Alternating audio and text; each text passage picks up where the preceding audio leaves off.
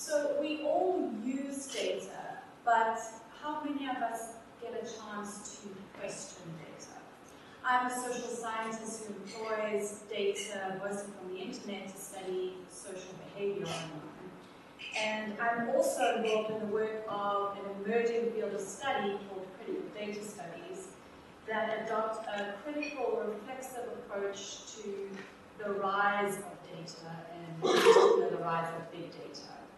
And today I'm going to tell you about this new emerging field of critical data studies using 3 main risks and 3 principles of critical data studies. So in 2011 I went to Nairobi, Kenya to study the people who I thought were represented by the map on the right-hand side there, which you can't see very well, but is a map of geotagged articles in Swahili Wikipedia. And what I found by actually talking to the Wikipedians in the group, these were Kenyan Wikipedians that you can see on the left-hand side, was that actually they weren't writing or editing Swahili Wikipedia. Swahili Wikipedia is actually written mostly by a bunch of really dedicated German missionaries.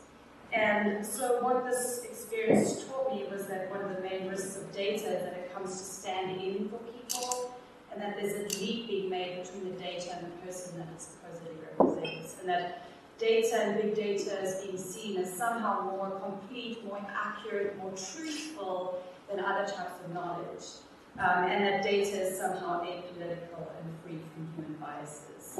So critical data studies is responding to this in 3 ways.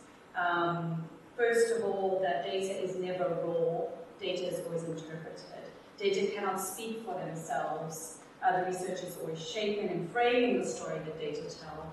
And thirdly, that data are inherently political and serve political interests of certain people and not others. And as geographers Dobson and Thatcher wrote, critical data studies asks whose data on what terms to what ends. Thank you.